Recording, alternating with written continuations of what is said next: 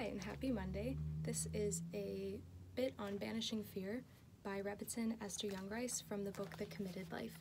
So in the book of Exodus, God trained us to trust him by providing for us our daily bread, being the manna.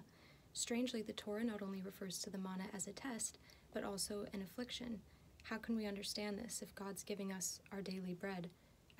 Without us having to work for it, we would see that as a blessing.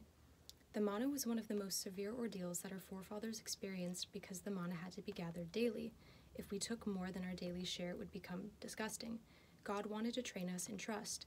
Trust in God implies that you rely on him to provide for your needs each and every day. As it says in God's law, day by day. Trust implies that you place your confidence in God and do not allow your insecurities and greed to control your life. So the antithesis of trust is fear. So trust really is the credo of our faith. Fear is futile, counterproductive, and it paralyzes us. It saps us of our energies and it robs us of precious time. What's more, if we take a good hard look at ourselves, we will realize that 99% of the things we worry about never materialize.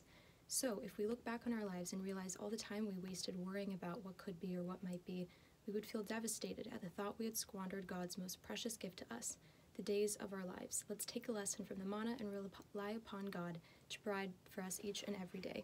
So this can be, sustenance can be food, it can be comfort, it can be safety, and as we know what's going on in the world right now, there's a lot going on in the world right now.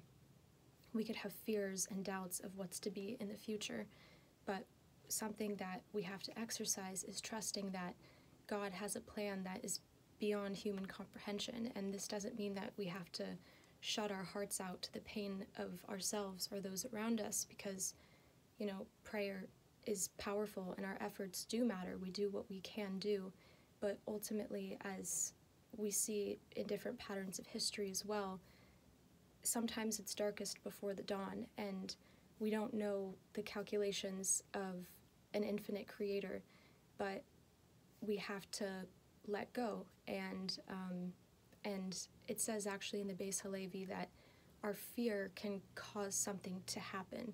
So this shouldn't create more anxiety. I know when I first read that, it freaked me out a little bit, but the lesson that I chose to take from it is that, as the Rebbetzin Rebbe says, think good and it will be good. Again, doesn't mean that we have to be heartless to human suffering or what's going on in the world, but know that God, as it says repeatedly throughout the Torah, is a compassionate and merciful God who wants the best for us. And in the same way that a child doesn't necessarily know why a parent won't let them eat candy before bed, the more intelligent and loving, merciful parent isn't doing so to be cruel, but rather is doing so that the child doesn't get cavities or a sugar rush before bed. So we should all continue to strengthen our trust and release the burden and pressure of thinking that we're in control, that we have to do much more than we have to.